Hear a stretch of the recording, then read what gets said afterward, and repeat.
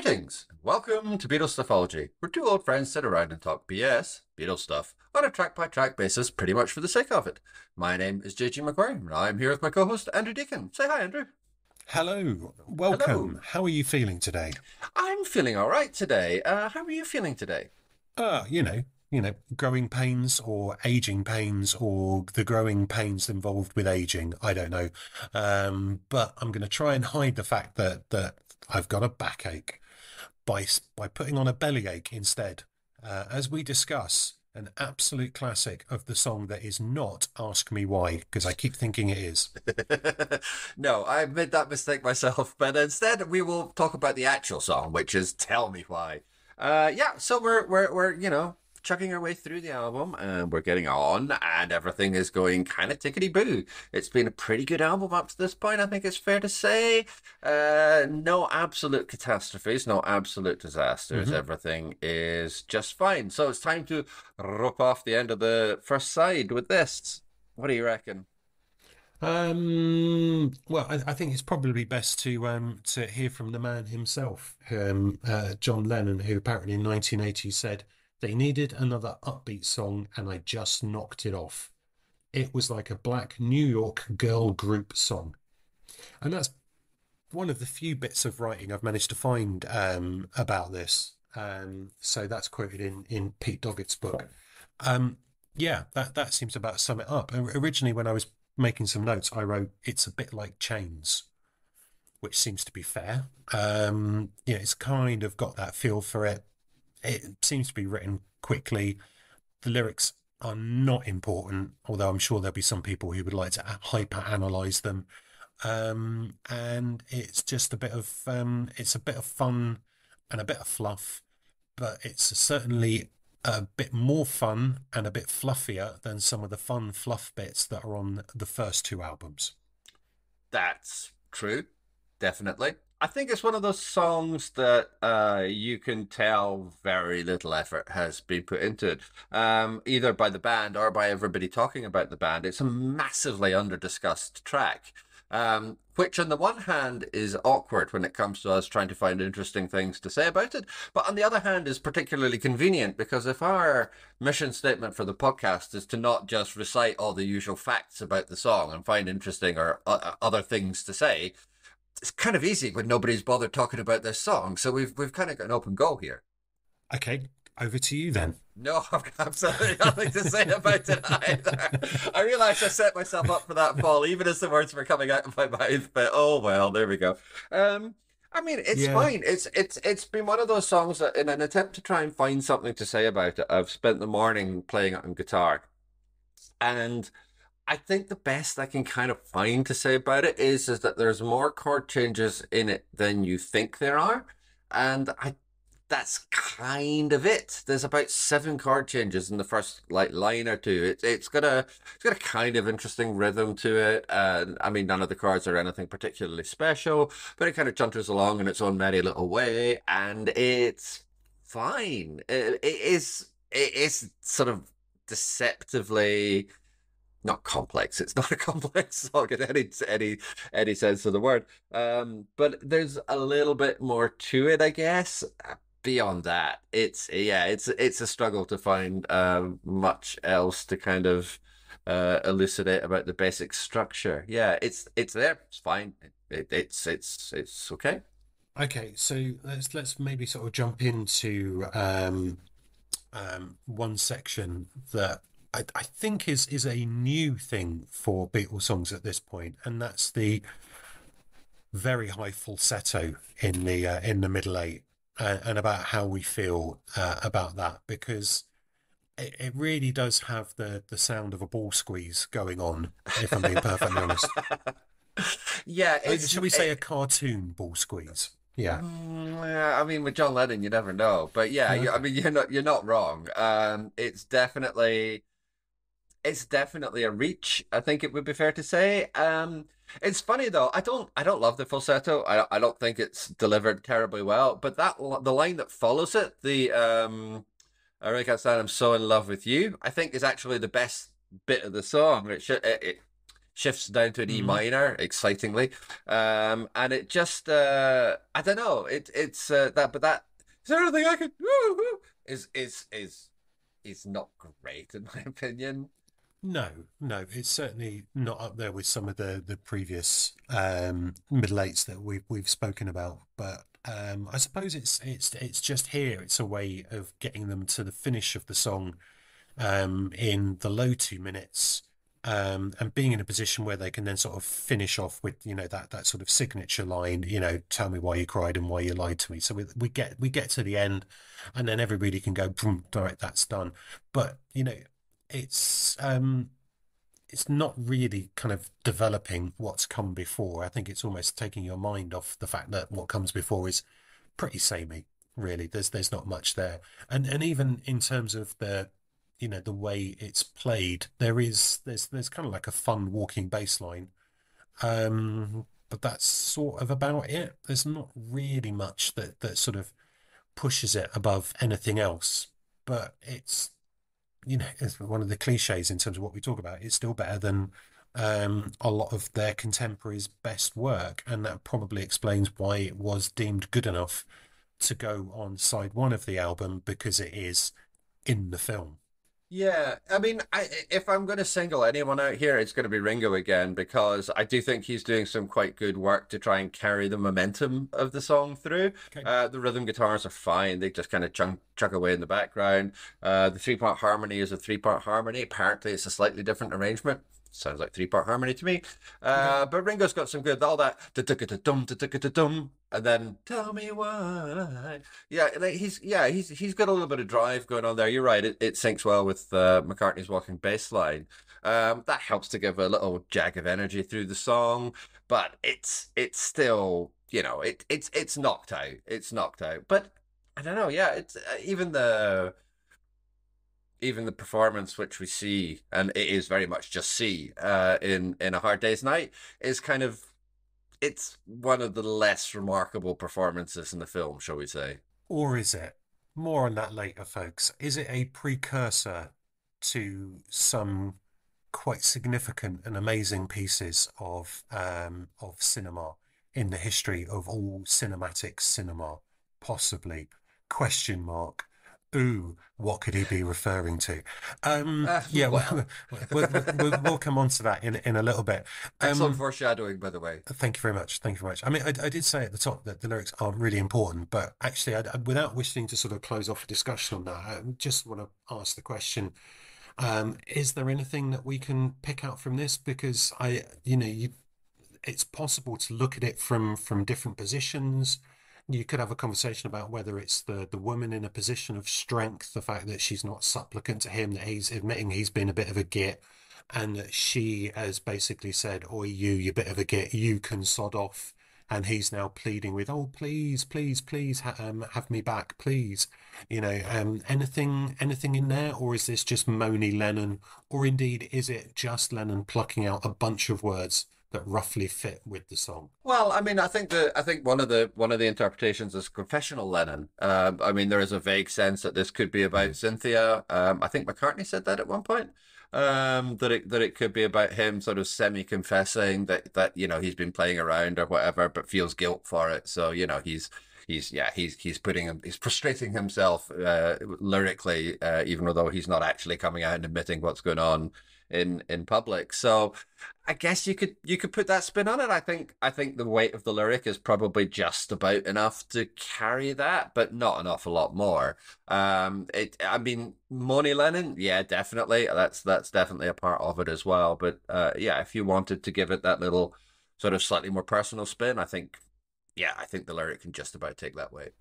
Yeah, I'm not really in the realm of doing Freudian psychoanalysis, partly because I'm not really very good at it, but also because I don't actually think there's as much in it. I seem to remember someone saying, "Well, how many people did Freud actually cure?" There's your answer. But yeah, I think you're right. That professionalism is the important thing there, isn't it? It's like putting together a feel for a song that is going to appeal, that fits, chucking in the important words, and if people want to see that as maybe them demonstrating their sensitivity and vulnerability, then that's fine. If that's true and that appeals to a lot of people, that's great. But I don't know whether or not we would have gone down quite in that depth in terms of Beatle lyrics in those early days. And I think they certainly underplay it as well, don't they? It's only really Yeah. when they start talking about songs that have a connection to Dylan, man, that then they seem to be taking their own lyrics a little bit more seriously. So No, I think for, I think that's fair, and I think also that thing about it being like what was it? What was Lennon's expression? A black New York girl group.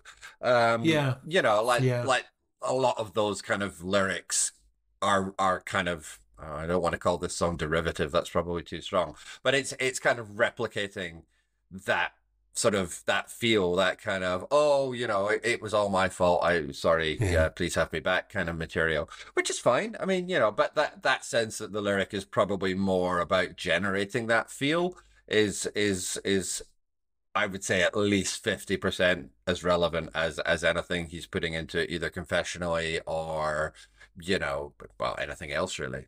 yeah. I mean, there's no narrative and relative inconsistency in terms of what's there, to the point where it just seems like it is a bunch of words that were put down on paper, you know. Um, but I'm sure as we go through this exercise, we will start to pick up a little bit more on lyrical subtleties. And you know what? We've made reference already to the film. I think one of the most interesting things about this, bearing in mind we've said this is potentially Moni Lennon, is how much he seems to be enjoying himself singing it in the film. So you sort of figure if there was any kind of depth of emotion behind it, he would be acting that depth of emotion. But he's not. He's having a great time, and I think he's just enjoying himself singing it, and he's probably not thinking about the words other than remembering what the next word is. And I think that's where we get to with this. It's not filler because it's a lot better than filler, but it's, shall we say, effective Yeah. and not sort of long lasting as well, because it's another one of those that's just never played live. It's sort of knocked up in the studio. I don't know whether it's four, six, seven, eight takes. I missed five out there. Don't know why. And then that's it. It's done. So interesting in that respect, but yeah, effective and move on. Yeah, so that should make for a short episode. Um, however, I've got a biggie. I've got a biggie for you, All right, and go on. and Give and me I, a I biggie. think I think you'll like this. Okay, so doing a little bit more kind of digging into the film, and of course I realized that in previous episodes I've fallen into the trap of assuming that the director is, I wouldn't say the auteur, but the person who's responsible for everything. Well, of course, actually, there's an awful lot more people involved in putting together the look and the feel of a film.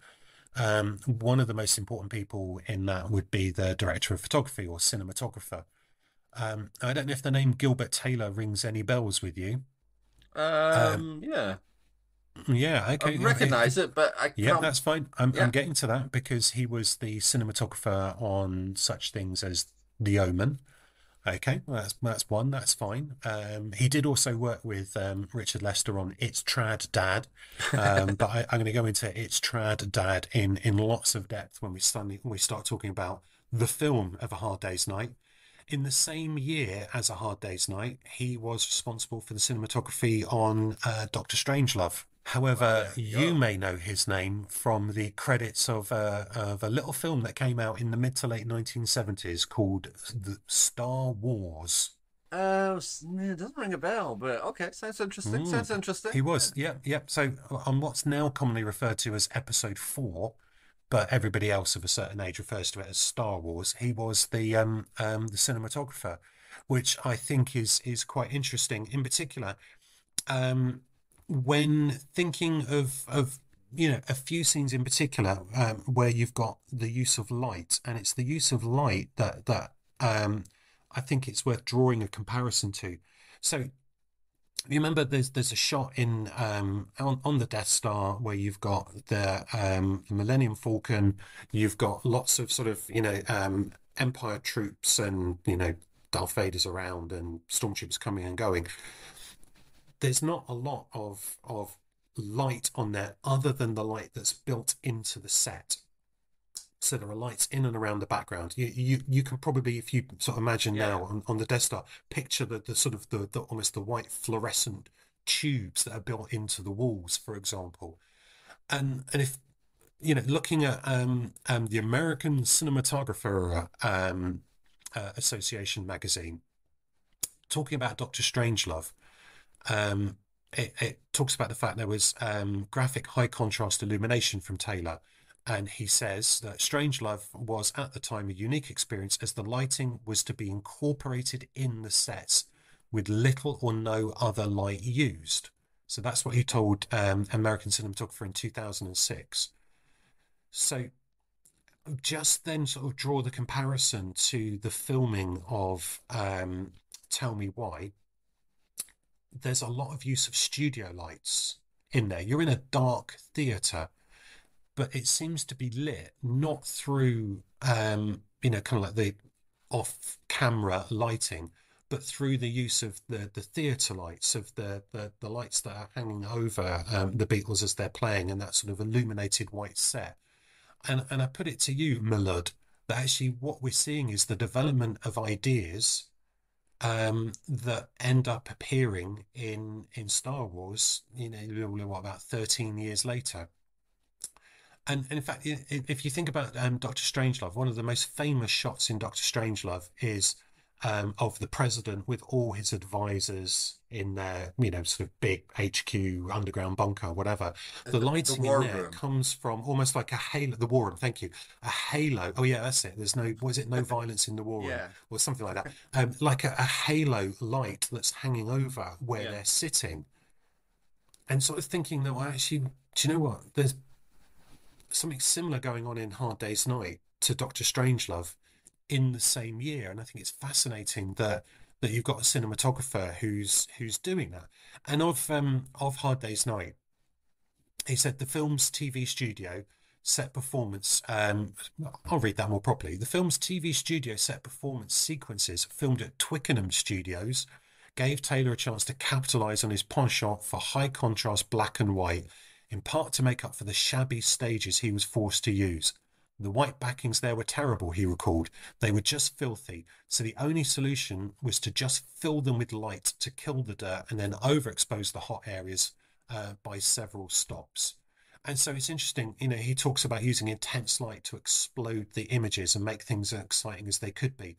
And some of that is through using the various spotlights that seem to be occurring. So it's worth going back and having a look, because the one interesting shot that there is, well, in fact, there's two other things that are particularly interesting, but I'll do the one that sort of relates to this first. The one really interesting shot is a tracking shot from behind the band. And it goes, you can see, the back of Lennon, and then it goes behind Ringo and just sort of slightly keeps going. And you can sort of make out the screaming fans, but also you're almost looking directly into the lights that are on the balcony, pointing towards the stage. So you get that kind of flood of light in the background, and sort of looking not quite from their point of view out towards the audience, but almost as though you're trying to get that sense of feeling like you are on the stage with them. And then to just finish on that, the only other thing of particular interest in relation to the way it's shot is that it takes about 20 seconds of the song. Bearing in mind it's only like a 2 minute 10 song, and they actually cut the end off because it's a bit of a medley here. The first 20-21 seconds, you don't see the band. A lot of that is shot looking at the audience and the excitement of the audience. Admittedly, there's also the backdrops where you've got the kind of, the Beatles in motion, but those are sort of, a series of stills that have been put together as a display. But a lot of that opening section is looking at the excitement of the fans and almost effectively saying, well, here you go. Here's a bunch of people who are really, really excited. You should be excited too. Which I think is a different way of doing it. It's just that sort of sense of the excitement of the song, even before you then see the people who are singing the song. So there you go. There's some in-depth film analysis that certainly bolstered the episode by about 5 minutes. Excellent, good. I mean that's I'm very happy we've now passed the 20-minute mark. Yeah, I mean that is all very interesting. I think it's also curious because I don't like I agree with what you're saying, but I actually don't think that this is a particularly well directed segment. I think the direction is quite clumsy in places, and that tracking shot is interesting because I think it's the most striking moment of that performance. But a lot of the shots of the actual band playing are making the same kind of almost visually grammatical errors that we've talked about before. So, you know, like whoever it is, say John Lennon steps forward to sort of start singing the vocal and it'll cut to McCartney or oh, here's the solo, so the guitar solo, so let's look at Ringo. There's a lot of that kind of clunkiness about it, and although we've had a couple of segments in the movie prior to this which have been guilty of that, I think it's one of the things that distinguishes A Hard Day's Night is that there's much less of that when you compare it to, say, things like a performance on the BBC or a performance on Ed Sullivan or whatever it is. The movie is better at that, and that's logical because there's more time to edit, to control what's going on, and sort of make sure that the right person is actually in frame. I think Tell Me Why slightly suffers, and that's why I sort of said at the top of the episode, but that it's not the most remarkable section of the movie, precisely because it's falling back into those traps of John singing. So here's a shot of George looking slightly grumpy on stage, and I feel that that's a shame because I do agree with everything you're saying about the lighting and the cinematography, but the direction in this case is just not doing it any favors at all. I'm certainly not disagreeing with you on any of that. Just sort of trying to effectively pick out some things that are particularly useful and interesting to sort of say that even in amongst the averageness of this as a sequence compared to some of the brilliant sequences that we've already had in the film, I think there's still some gems to pick up on and something that's worth a second look, I Oh, think. absolutely, So absolutely. and yeah, it's an excuse to go back and have a look at various bits of Star Wars as well, because actually I'd never really appreciated elements of the cinematography in Star Wars. I never sort of watched it from that point of view before. So that was particularly interesting, and there's quite a lot of depth to some of those shots in places where you wouldn't expect to see it. And then once you start seeing the light that's built into the set, it's just suddenly absolutely everywhere. Yeah. Mind you, I mean, he was also Gilbert Taylor, also the DP on the Dam Busters, which makes an awful lot of sense. Yeah, Bearing in that mind that, tracks. yeah, yeah. So yeah, really, really interesting guy, and apparently he didn't. I don't know if it was that he didn't get on with George Lucas.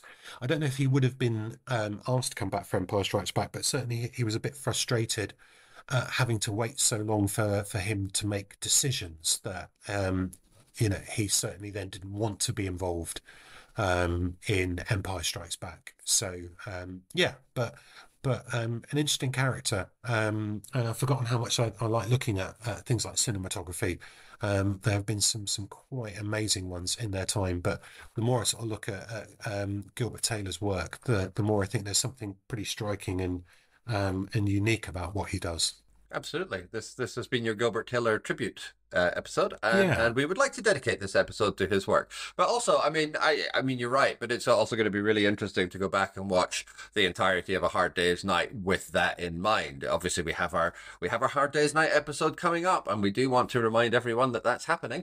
But yeah, it'll be really interesting to go back and take that into account when sort of reviewing the movie in its entirety.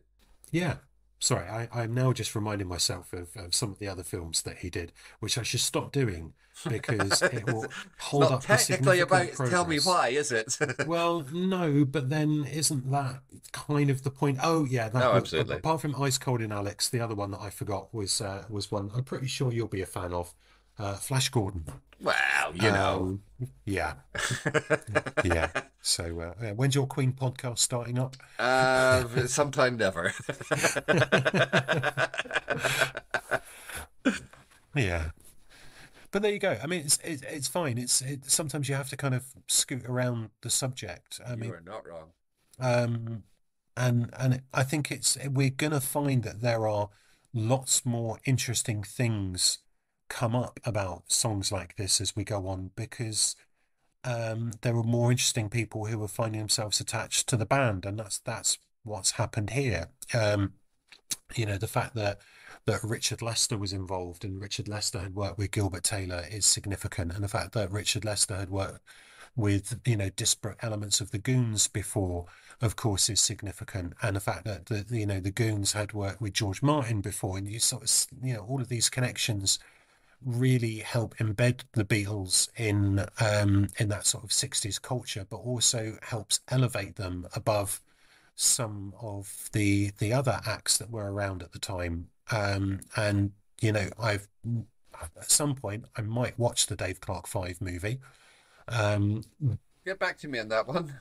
but yeah, yeah, I would. I mean, I did mention earlier. I can't remember if I've discussed it with you yet. It's Trad Dad.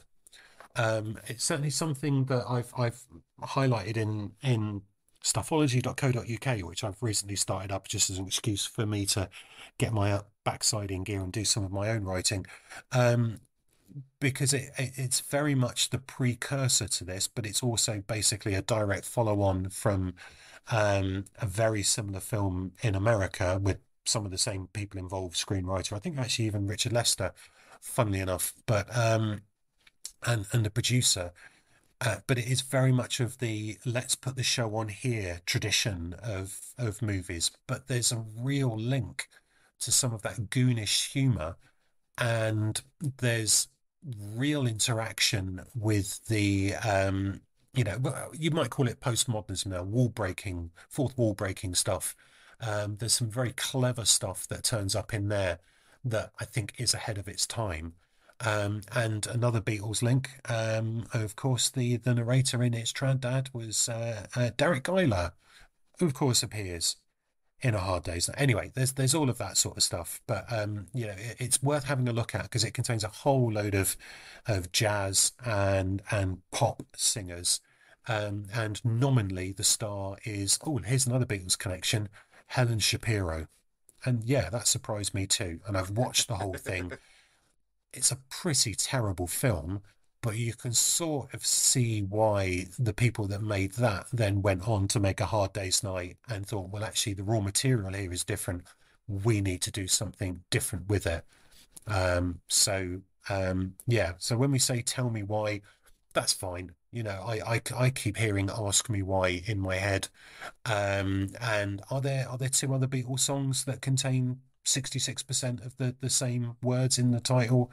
I don't know. I'm just trying to sort of desperately get us to the half-hour mark here. But it's It'll stalling be fine. vigorously. I think we'll manage it. I'd also like to point out that a film can be absolutely terrible and still be a really fascinating cultural artifact. Those two things are in no way separate from each other. In That is fact, true. It's quite the Trad Dad. opposite. It's Trad Dad is available in its entirety on YouTube. Because you won't find it on any of the streaming services. That's very Um, surprising. but worth a look, and I will at some point be looking at the musical sequences and some of the what we might now call postmodern elements of the storytelling in there that are a lot of fun. For a bad film, it's a lot of fun in a way that an awful lot of good films sometimes really, really aren't. Fair enough. Right, let's wrap this up. We're basically at the half-hour mark now, so I think that's fair. Score? Me. I don't know. This is if I was giving half marks, I there would be a definite five. So as with all of these things, I tend to compare it to other ones I've done. So I'm now stalling while I bring up the spreadsheet. I don't know. Is it a five or is it a six? I don't know. Does it make a difference? It's probably a six because I mean it's not bad. Um, but yeah, I don't know. At some point, I'm going to work out that perhaps there isn't as much of a gap between my sixes and my eights as you might think, and I'm just going to have a whole load of sixes, And what I should start doing is being more Twitter and being deliberately controversial. But maybe I'll save that for one of the biggies. Maybe I'll give Strawberry Fields 2 out of 10, just to see what kind of non-reaction I can engender from people. So the basic gist, yeah, let's give it 6. It's all Fair right. enough. Yeah, yeah, that's good. I'm going to give it a 5.5. It's perfectly cromulent, but Okay. I don't think it's probably any more than that. And I will look forward to trying to find a new host for this podcast after you give Strawberry Fields Forever 2 out of 10. That was fair enough. you know, but this is what we have to be, isn't it? We have to sort of give emotional responses to, how we feel. Because let's face it, we're not professional music critics. We're just sort of Yet. amateurish bums who are making it up as they go along.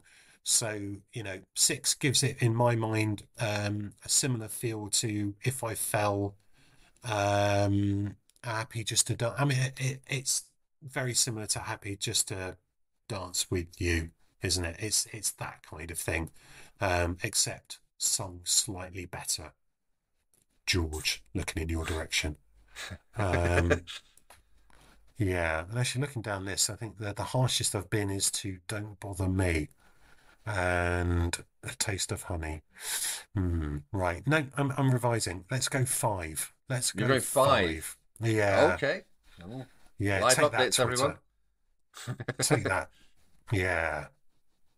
Good. Yeah. Well, and I hope you'll appreciate the sheer quality of this segue. If you do want to disagree with any of our rankings, or indeed have any other comments about the podcast, you can contact us on Twitter at Beatles_ology. We are also Beatles Stuffology at gmail.com. And you can find my blog at www.jgmcquarrie.scot. And you can now read some of Andrew's writing at www.stuffology.co.uk. Also, check out my other podcast, which is Talking Trek to You, where a noob and an expert go through the original Star Trek series episode by episode. Please like, rate, and review us on whatever podcatcher you're using so that more people can find the show. Next episode, we will be compensating for the shortness of this episode as we tackle one of the big totemics. So we will be doing Can't Buy Me Love. But until then, keep listening.